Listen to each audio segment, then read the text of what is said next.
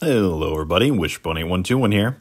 Nothing too serious today, just having some fun with Veritasium's video on the infinite hotel running out of room, which it can't. And let's get into why. To start with, let's just look over the clip where he says that it doesn't work out. But now a big bus pulls up, an infinite party bus with no seats. Instead, everyone on board is identified by their unique name, which is kind of strange. So their names all consist of only two letters, A and B, but each name is infinitely long. So someone is named A, B, B, A, A, A, A, A, A, A, A, and so on forever. Someone else is named A, B, A, B, A, B, A, B, A, B, etc. On this bus, there's a person with every possible infinite sequence of these two letters. Now, A, B, B, A, A, A, A, A, I'll call him ABBA for short. He comes into the hotel to arrange the rooms. But you tell him, sorry, there's no way we can fit all of you in the hotel. And he's like, what do you mean? There's an infinite number of us, and you have an infinite number of rooms. Why won't this work? So you show him. You pull out your infinite spreadsheet again. And then you apologize to him and say, oh yeah, you're right. I forgot what a binary number is. Sorry. All right. In all honesty, I still love Veritasium, even though he's wrong here. And I'm going to put the rest of his answer in the end of this video, so you can see it for yourself and judge between us which one you think of, which one of us you think is right. But let's move on to the actual solution here. All right, so to start with, everyone's name is just a bunch of A's and B's in an infinite sequence or whatever. So, and it's every single possible one. So, you know, it ranges from all A's to all B's and everything in between. So, you just start by telling everyone, okay, take your name and switch it into a binary number. So, A equals 1, B equals 0.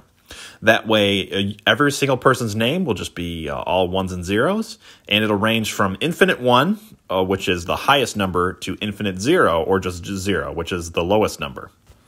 All right, so now in step 2, what we're going to have each of these people do is subtract infinite 1 from their name, which infinite 1 is the highest possible binary number.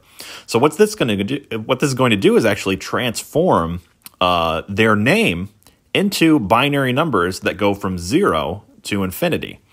Now, the reason that is because the biggest number, which there's already a guy that his name is all A's, he's going to become 0. And the guy with all B's, his name is going to become infinite 1s. And what this does is it converts a bunch of infinitely long names into just all the numbers starting at 0.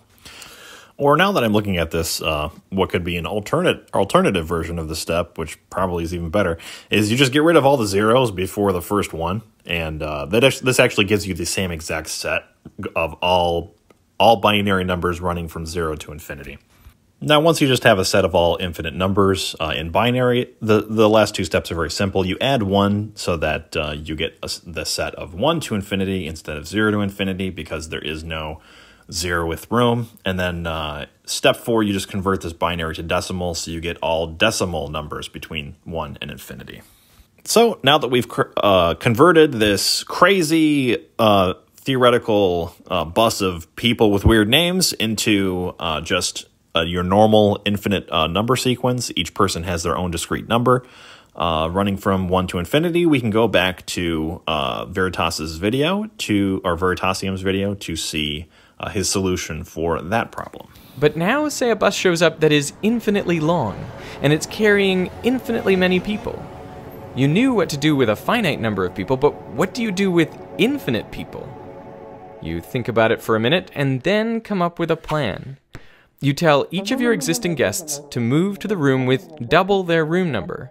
So the person in room 1 moves to room 2 moves to room 4, room 3 to room 6, and so on. And now, all of the odd-numbered rooms are available.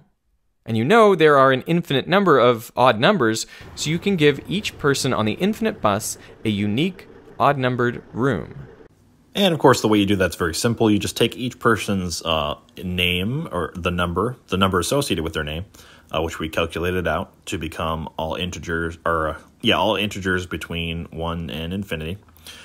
And you just take that number, you multiply by 2, and then subtract 1. Therefore, 1 becomes 1, 2 becomes 3, 3 becomes 5, 4 becomes 7. And basically it just turns the infinite series into all the odd numbers, an infinite odd series.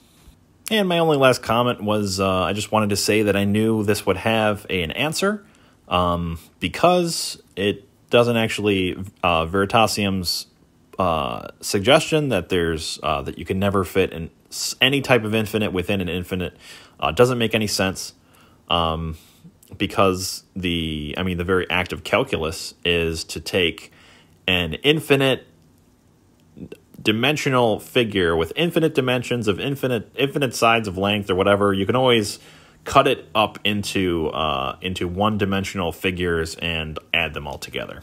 That's basically how a volume, finding volume or finding the space within a 10-dimensional object works. It's really annoying, and you should never take Calculus 3, but just trust me when you say you can have an infinite number of universes, each with an infinite number of large spaceships, each with an infinite number of large planes, with an infinite number of large buses, each with an infinite number of people, and you could fit that into this hotel as well. With that said, yeah, math is really annoying. Or really fun, depending on what you think. And to close us out, I'll be going back to Veritasium's incorrect answer, and you can judge for yourself which one of us you think got it right. All right, have a good one. See ya. And start assigning rooms to people on the bus. So you have room 1, assign it to ABBA, and then room 2 to ABBA, ABBA, ABBA repeating, and you keep going, putting a different string of A's and B's beside each room number. Now here's the problem, you tell ABBA. Let's say we have a complete infinite list.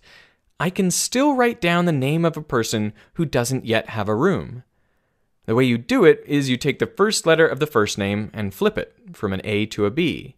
Then take the second letter of the second name and flip it from a B to an A.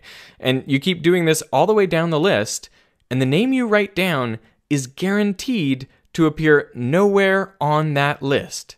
Because it won't match the first letter of the first name, or the second letter of the second name, or the third letter of the third name. It will be different from every name on the list by at least one character, the letter on the diagonal.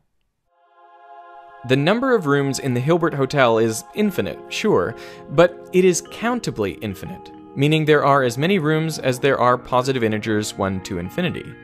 By contrast, the number of people on the bus is uncountably infinite. If you try to match up each one with an integer, you will still have people left over. Some infinities are bigger than others. So there's a limit to the people that you can fit